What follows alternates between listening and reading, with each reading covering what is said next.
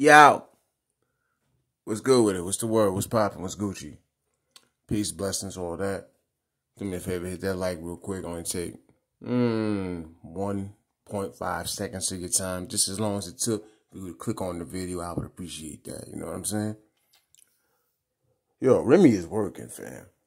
Remy is out here working.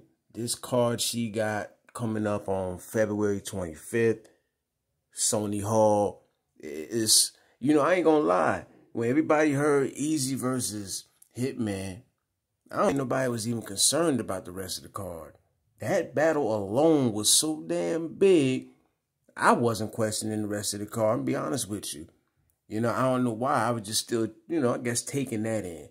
I figured that any other battle being put on that card was going to be lackluster, wasn't going to be nothing to even compare to that. You know what I'm saying? I figured that was going to be the main attraction, and the other battles wasn't going to really be as big. For whatever reason, that's what I figured, but that's a damn lie.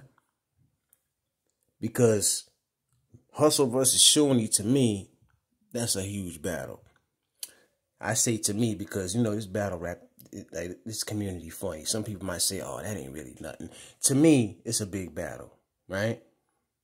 Here it is. You got Hustle and Shooney, who both not only never faced each other, but both have been up for Woman of the Year, right? You can name a couple of females who you feel are up, at least in contendership for that. But you got Shooney, Hustle, and Jazz, like, at the top of the list, right? And it's been the talk, who's going to get that? Like, Shooney is somebody I've been rooting for. I consider Shooney to be on my Mount Rushmore of female battle rappers.